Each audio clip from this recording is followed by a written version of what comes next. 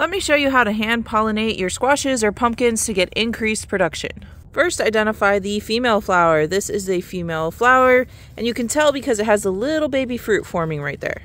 This one is the male flower because it has no baby fruit forming on the end. So I'm going to pluck this flower and I'm going to remove the petals. That way I can get to the pollen inside. All right, so we have our pollen here, and you're just going to rub it inside the female flower to pollinate it.